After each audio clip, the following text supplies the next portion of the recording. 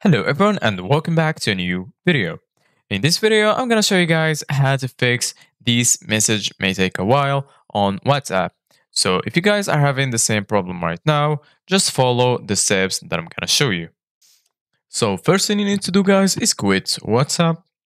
Once you quit WhatsApp, just go and search for settings in your phone.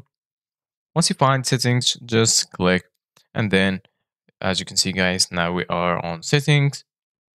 It might be different depending on your phone. Once you're here in settings, just go ahead and search for applications. And now, as you can see, guys, here we are in applications. From here, you can find all of the applications that you installed on your phone. So what you need to do, guys, here is just browse for WhatsApp. So just scroll down until you find WhatsApp. And here it is. Once you find WhatsApp, as you can see guys, now we can change all the settings. So the first thing that you need to do guys is go to notifications.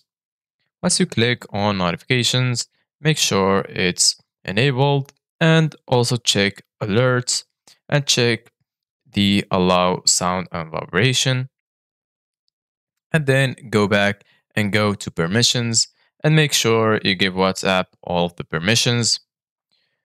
Once you give WhatsApp all of the permissions, just go back and then go to storage. Once you go to storage, you're going to find two options in the bottom, clear data and also clear cache. So what you need to do guys is clear your cache and then just go back and quit your settings. Once you quit settings, just go back to WhatsApp and see if it's working properly. So this is it guys for today's video. Thank you guys for watching. See you guys in the next video.